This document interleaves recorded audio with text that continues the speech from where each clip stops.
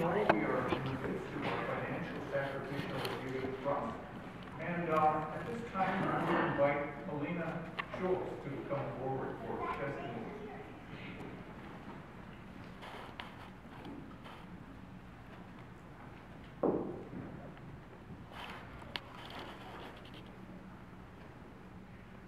Thank you, Father.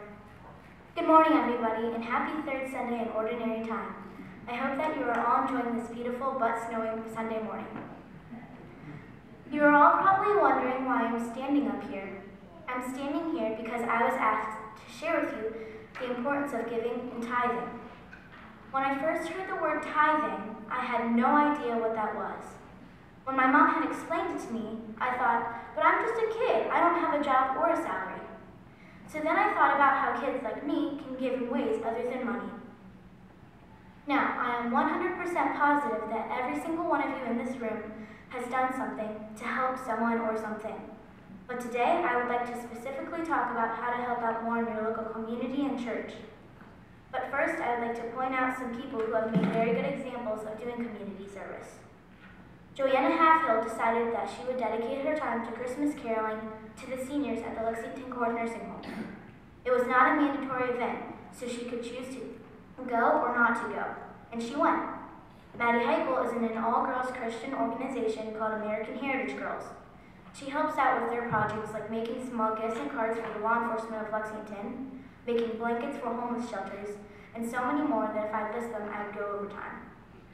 She has also helped out with a lemonade stand, and we decided to donate the money that we earned for buying food for the Catholic charities. Sophia Lazier has helped to plan a Teacher's Day for all of the teachers that work so hard. We worked really hard, and eventually the hard work paid off, and Teacher's Day started officially in March. It actually turned into a Teacher's Week because we did a couple of teachers a day. Natasha Mack and Jennifer Stoker both help out to teach kindergarten PSR in the mornings. My cousin Zoe goes to help my aunt out at work. My aunt works at a disability school, and my cousin goes and plays with the kids. My cousin Kirsten has helped volunteer at her local Humane Society, and she has also helped out with my bake sale that I had that was important to me that I'll tell you more about next. A couple of months ago, back in October, I decided to do something about the tornado that had just hit Oklahoma back in May of 2013. I wanted to raise money for the areas that got affected by the tornado. But before the tornado actually hit Oklahoma, I was originally going to have a bake sale for Haiti. But right after the tornado occurred, I thought that Oklahoma was in more desperate need. So I decided to switch my bake sale plans from Haiti to Oklahoma. So with my mom's help, we arranged to set up a bake sale at Geyer's in October. We did from 9 a.m. to 3 p.m. My mom, grandma, and cousin all came to support and help with the stand. We had a lot of fun doing it. I would like to thank Mrs. Milano, Mrs. Johnson, Mrs. Cordy, Mrs. Italski, and the Reinhardt family for coming to my stand. You might have thought that it wasn't a big deal to come, but it was, so thank you. After the bake sale, we felt really good. We ended up raising $202.75. It may not sound like a lot of money, but every little bit counts. It doesn't always take money to make someone's day. It's the thought that counts. I have a question. Raise your hand if you've ever felt left out.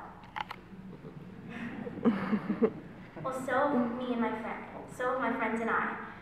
And since we didn't like how this made us feel, we didn't want anyone else to feel that way either.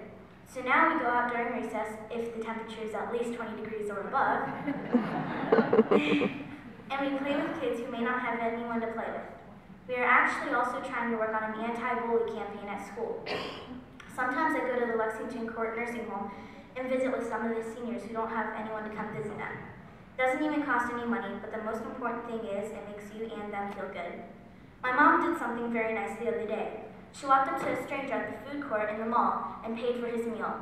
She hopes that it will create a domino effect and that he will do something nice and the next person will do something nice, and on and on and on. So maybe, just maybe, the world could be a better place just by doing something nice randomly to another person. And kids, if you haven't done anything yet to help out your community or church, it's no problem. It's never too late to start to pay it forward. Even if it's just visiting for a couple of minutes with elderly people or becoming an altar server at church, it'll definitely make a difference. So thank you for listening, and I hope that all of you will have an awesome rest of your Sunday.